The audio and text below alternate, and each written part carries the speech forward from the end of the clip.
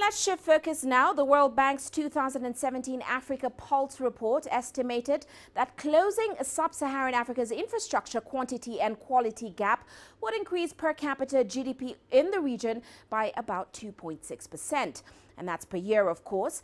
However, the reality is Africa's governments have neither the financial resources nor the technical expertise required to close the infrastructure gap by themselves.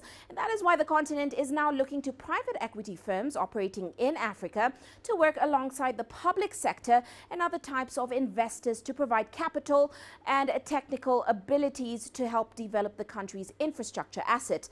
But are they responding to these opportunities? Well, let's find out what the numbers are saying from Enitan Obasanjo-Adeleye. He, of course, is the head of research at the African Private Equity and Venture Capital Association, and he joins us now in London. You're very welcome to the show, sir. Now, your research on Africa's PE space revealed, well, I'm hearing that we don't have him right now. Oh, she. Very welcome to the show, Madame. Sorry for that earlier. Now, your research on Africa's PE space revealed that the number of PE infrastructure deals, they increased from about 44 between 2012 and 2014 to 53 in 2015 and 2017. So are we seeing an adequate increase in PE investment and activity on the continent?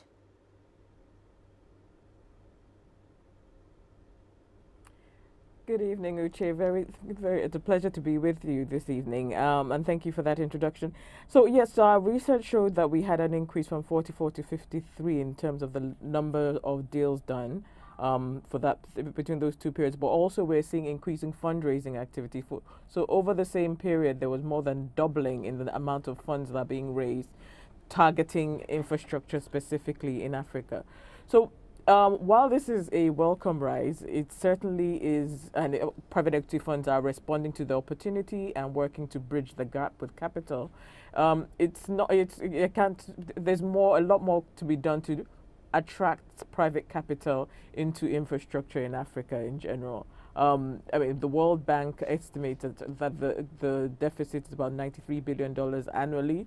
So these numbers are not yet significant or at the level where they can adequately bridge that gap or even match the continued rise in that gap, because Africa's rapid urbanization means that that number does not stay still, would not stay static. So the rate at which that deficit is increasing is also increasing.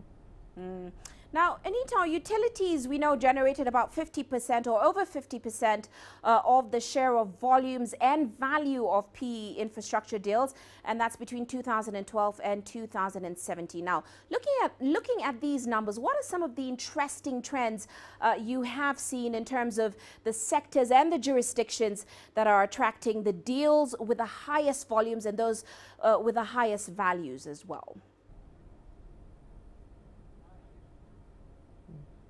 So, as you rightly pointed, utilities have taken the biggest share because that's where the area that's been identified with the biggest supply-demand gap. And that's where a lot of capital has focused initially. But we've been seeing, and increasingly we're seeing not just under the utilities, there have been power projects, but we're seeing interest in off-grid and renewables specifically.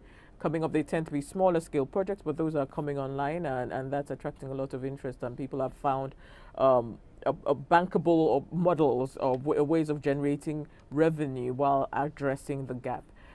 More recently, though, as well, there have been a lot of transactions in the utility space in 2014, so a lot of investment in towers infrastructure.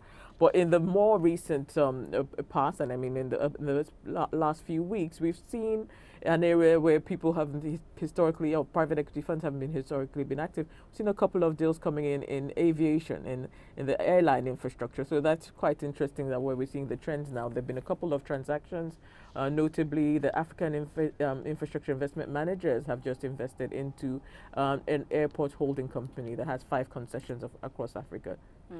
Well, thank you so much. Unfortunately, we have to leave it there, Enitan, but thank you for joining us on the show. Of course, Enitan Obasanjo-Adeleye joining us from Africa.